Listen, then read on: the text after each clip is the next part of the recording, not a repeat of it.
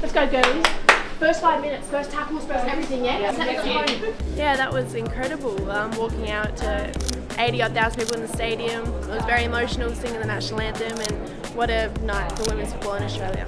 My favourite part of tonight was definitely Steph scoring that penalty, just the electric roar from the whole crowd after, the way we were celebrating. I had no doubt that she was going to score that, and you know, for her to step up and take that, it's just really brave and great captain.